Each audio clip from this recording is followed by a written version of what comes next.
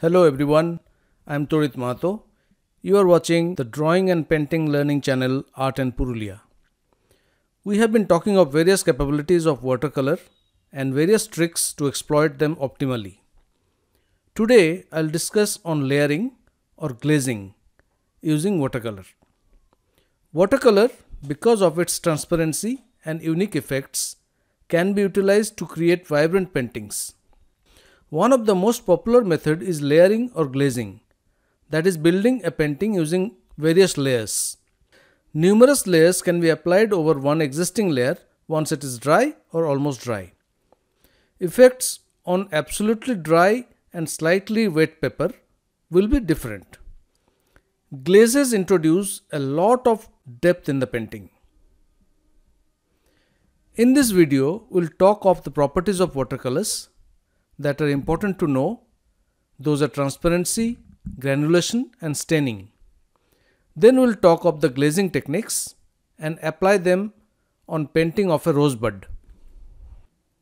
Let's see the properties of paints, which make them suitable or not so suitable for glazing. It's the transparency of a paint that determines it. Many manufacturers mention the transparency or opacity on the tube also. Granulation happens when very minute grains show up in certain paints after drying.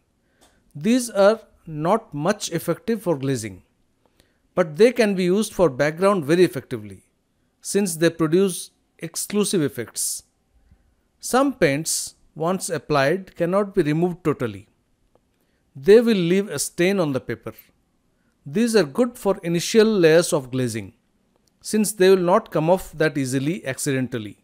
These are mostly the synthetic pigments such as quinacridins and phthalo.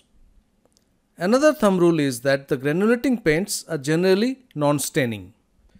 Now we'll carry out a simple exercise to see the properties of transparency in various paints. We'll paint these in thin layers over a black strip. We will use gambos hue, lemon yellow, yellow ochre, crimson lake, scarlet lake, Prussian blue, cobalt blue, viridian hue, sap green, burnt sienna and white.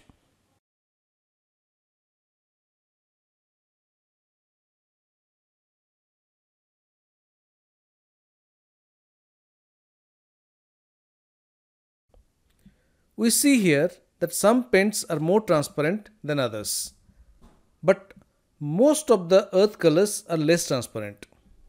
However, in case you want to reduce the transparency, reduce the amount of water.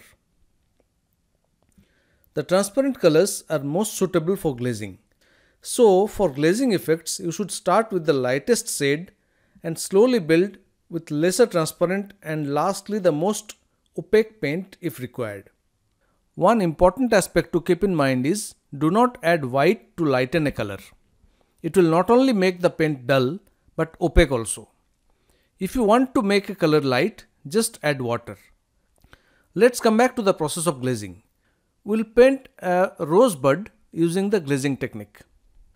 Draw the subject very lightly using an HB pencil.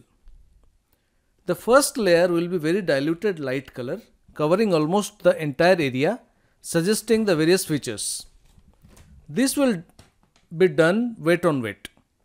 Some areas which you intend to keep as brightest spots, keep the paper white to do the trick. That means you do not apply any paint over this area. This first layer will lay the roadmap for the rest of the painting. Once done, leave it for drying completely.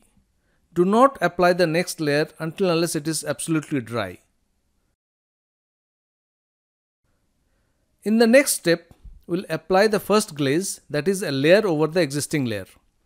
We'll use a saturated tone of the same colors to mark the dark or shadow areas. The brush strokes have to be extremely light. Do not apply any pressure, else the bottom layer will get disturbed.